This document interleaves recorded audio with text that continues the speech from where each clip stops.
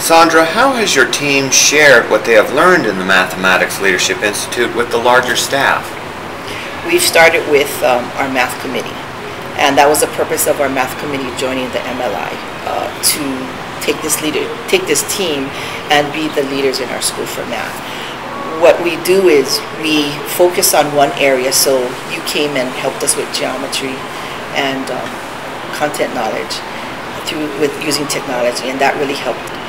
On a formal level, through our articulation time with each grade level, we have committee sharing. So we present what we've learned, and our principal has asked us to do some presentations. So we present to the whole faculty. We started with geometry and data analysis, and we're moving to different areas. A lot of it is problem solving. What is problem solving? How do I embed that in my curriculum?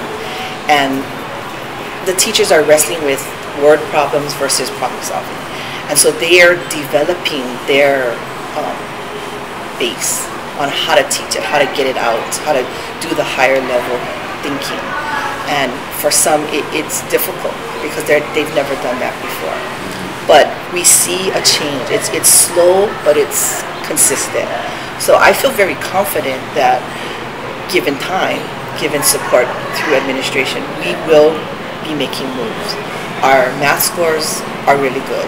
They can get better, and we are pushing for that, but we are making consistent strides. Well, after every MLI session, our team presented at a faculty meeting the next week on a Wednesday, and so for us, we got to do a lot of the activities and lessons that we learned at the MLI sessions, and so that the faculty could see what we were learning and how it applies to them and their students, and just overall the general plan and direction that the complex was going in because of what we learned in the MLI sessions. Well, at the end of every two-day session, the team gets together and they pick out highlights of what they've learned at the session.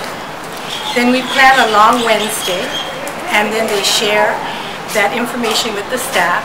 If there's any follow-up, they will plan it at that time. For example, the peer coaching, they have introduced it to the staff, and during the spring they will implement some peer coaching opportunities.